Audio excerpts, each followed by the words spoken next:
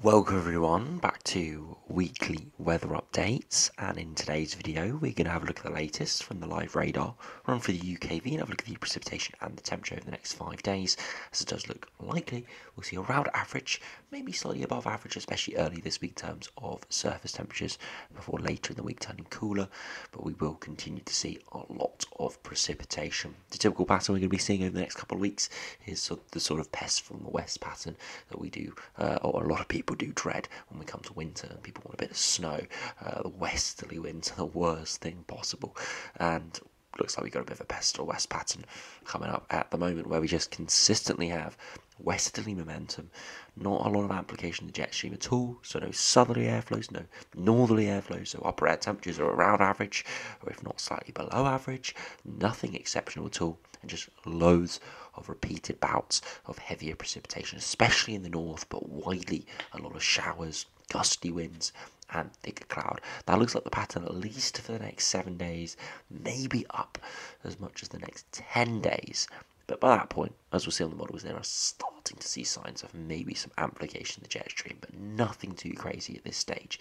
But yeah, for the time being, it does look pretty miserable over the next couple of weeks. It will be drier in the south, inevitably, but it won't be bone dry. There will be days of dry weather, but there will also be days of washout rain and a lot of showers as well. So if you're in the north, it will be pretty miserable. If you're in the south, there could be some good days, but there could also be some miserable days as well. So do remember, if you enjoy my videos, make sure you like and subscribe, and remember to follow me on Twitter as well. The link's in the description.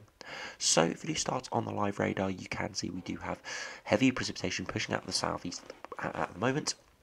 It did spread in earlier today, or last night really, and is now clearing as I'm recording this around midday. It is now clearing off the coast of Kent, but had given a good few hours of heavier precipitation along the southern net portions of England. So yeah, a good 5 to 10 millimetres being dropped there in some places, but it's now moving well into the continent, and most areas are pretty dry, as we do have a brief ridge of higher pressure building in. But you can see across northern Scotland and Northern Ireland still some showers and thicker cloud, but as I said, elsewhere it is pretty decent. Look at those temperatures around midday, widely into the blues and yellows, so sort of low to mid-teens, maybe getting up towards 18, 19, or even maybe the isolated 20 degree today, as we do have sunnier weather, moderate upper air temperatures, maybe slightly actually above average upper air temperatures, which will mean those temperatures can rise to a bit of early October warmth. But once again, I'm not expecting anything too exceptional. Those temperatures will be dipping towards the end of this working week, and then it does look likely we're going to a spell of quite a lot of below average upper air temperatures. If we do now go over to the UKV and have a look at the precipitation and the temperature over the next 5 days, you can see the precipitation in the south earlier today that it's spread through, and as around lunchtime it's cleared, and this afternoon you can see generally pretty nice, pretty dry, some clouds popping up and a few showers in northern England and Scotland, but nothing too much. Over the course of this evening, you see thicker clouds starting to arrive from the west, and as we head into tomorrow, typical Pest from the west fashion, heavy rain pushes in, predominantly for Northern Ireland, Republic of Ireland, and Scotland, at least initially tomorrow, but it should spread further eastwards and southwards into Tuesday, for eventually progressing through, giving a lot of heavier precipitation for many through Tuesday and Wednesday, before it does start to turn a little bit drier, at least in the south. But look in the north, a lot of heavy showers still pushing in, and by Wednesday, Thursday time, more heavy showers, and you can see some more showers maybe pushing into the south for a time. So you can see from this that most of the time there will be rain in Scotland. There will be quite a high risk at most times to see at least some heavier precipitation, persistent precipitation, or showers. For the south, there will be a few days here or there where it's dry, but there will also be a few days where it is wetter as well, especially like Wednesday and maybe and Tuesday perhaps as well. So we've just got to keep an eye on it at this stage. But yeah, the north does look pretty miserable. The south, maybe some days of drier weather and maybe some warm weather earlier in the week. If you do look at the max temperatures, see what they're showing over the next few days. Again, today you can see temperatures maybe peaking 17, 18 or 19, and maybe the isolated 20, so not too bad. As we head into tomorrow, overnight temperatures dropping down to sort of the high single digits, 8, 9, 10 degrees, and into tomorrow afternoon we can see those temperatures maybe rise again to around 18, 19, maybe 20 degrees, but widely mid to high teens. As we head into Tuesday, not too bad overnight, and into the afternoon, maybe again 17, 18, 19 degrees, much colder across Scotland. And as we head into Wednesday, you can see those temperatures really chilly across Scotland as we've got heavy rain pushing in the south, cooling down a bit down towards 15, 16, 17 degrees, and into Thursday, overnight temperatures dropping down a little bit lower, and maybe again 16 to 18 degrees. But again, it's not going to feel all too great when we've got cloud and precipitation. It doesn't matter what the thermometer temperatures are, it will feel not too great. But those upper air temperatures will be falling in the longer term. You can see most of this week they're around sort of 8, 9, 10 degrees at 850 HP, maybe briefly sort of 12, 13 degrees there through Tuesday within that warm air mass. But by the end of the week, you can see much more blues pushing in down towards freezing at 850 HP, back towards average, if not below average. Now, if we do have a look at the GFS and see what that's showing over the next couple of weeks, you can see it is all in from the west. Look at that westerly momentum, a brief ridge of high pressure at the moment, but just as we move beyond that, just look at that westerly momentum, just flat westerly winds, centre of lows to our north, so it's not going to be terrible, and this is why the north is predominantly going to be seeing the precipitation and the gusty winds, just because the centre of the lows are further northwards. If the jet stream was a few hundred miles further southwards, we'd expect to be seeing much more stormy conditions, widely at least, and maybe even some named storms, but with the jet stream across northern England and Scotland, the centre of the lows back over towards Iceland, so it won't be affecting us. Beyond that, we just stay from a flat westerly, maybe some application at day 10, but all that's doing is maybe bringing some brief higher pressure more widely before low pressure sinks back in, and right towards the end of the run we are in from the west. Yes, pressure is changing, it's fluctuating, but follow those isobars. It's coming from southern Greenland and northeast Canada, straight in from the west to northwest. And again, it will be oscillating between cooler and warmer air masses. There's no real point looking at on the GFS because it is very much depending on positioning of low. But as we'll see the ensembles at the end of the video, you'll be able to see those upper air temperatures very much are warm, at least initially, over the next few days before turning consistently average to below average into the middle of October. But yeah, no real change today. Flat westerly. Not great if you're looking for any sort of interesting weather or any drier weather or anything cold or anything like that. It's not looking good out there. So yeah, just generally miserable weather for many days in the north. In the south, lesser miserable weather, but still there will be those horrible days out there, but equally could be a few decent days as well.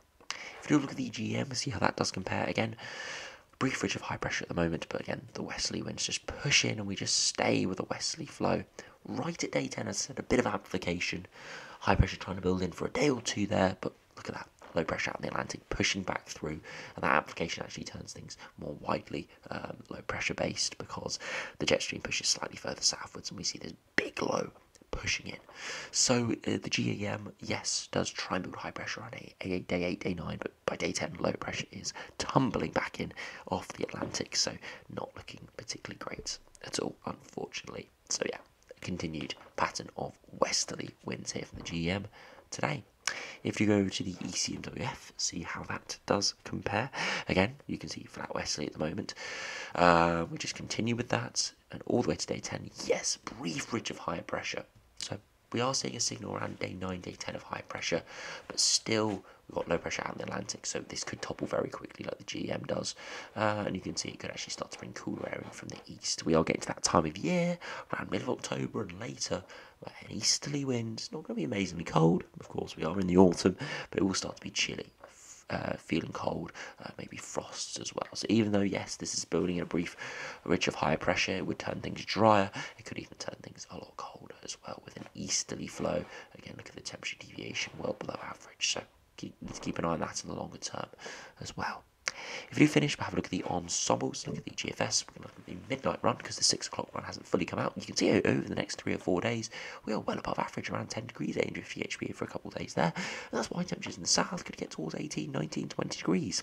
But later this week, when that weather front moves through on Wednesday time, and the air mass completely transitions through Thursday, we're back towards average, if not below average for the foreseeable future. Again, precipitation isn't ridiculously high in the south because the centre of the loads are towards Iceland, so all that precipitation will be moving into Scotland, fizzling out before it gets towards eastern and southern areas, but we could still see some thicker clouds, some drizzly rain, some heavier precipitation at times, and we could also see a lot of heavy showers. So we will still see precipitation, but just not quite as much. But you can see the upper air temperatures are looking really quite cold, or at least cooler than average by a couple of degrees in the longer term, so not looking particularly nice. You look at the sea level pressure over the next couple of weeks for London, you can see generally around the higher to lower sort of boundary around that 1,015, 1,020 millibars.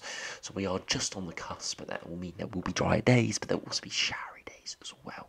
If we do compare it to Glasgow, have a look at the upper air temperatures and the precipitation, you can see much higher precipitation, which, as I said, is expected. Northern England and Scotland and Northern Ireland are going to see a lot more precipitation, so we are likely to be cooler and with heavier bouts of precipitation there. Look, you can see that most days have got some high precipitation spikes, so wouldn't be surprised if you're in Scotland in the next week or two to be seeing rain most days. And if you finish by going to London, have a look at the ECMWF ensembles. Again, very, very similar. Brief spike in upper air temperatures over the next couple of days before we trend towards, if not well below average for the foreseeable future. And you can see precipitation is there, but not huge. Again, showing that the heaviest precipitation is in the north, and you can see that on if you have a look at Glasgow. You can see those upper air temperatures are around, if not below average, from the ECMWF ensembles, and you can see the precipitation is very, very high as well. So yeah, not a great chart if you are in the northern half of the country, but that is expected this time of year. The south is generally drier than the north, so we're sort of getting typical autumnal conditions. Luckily, we are coming off a drier summer, so I don't think this amount of precipitation will cause too much in terms of river flooding issues, but if we had come off quite a wet past couple of months, we could start to see issues with these heavier bouts of precipitation and showers. But we will just have to keep that monitored over the next couple of weeks. I'm not expecting anything at this stage, but maybe towards the second half of October into November, if we do see this high level of precipitation and persistent precipitation in the north, we could start to see issues. But anyway, thanks for watching. Hope you enjoyed. It's not going to be particularly great over the next couple of weeks with the pest from the west. But again, I'll see you again for another video soon.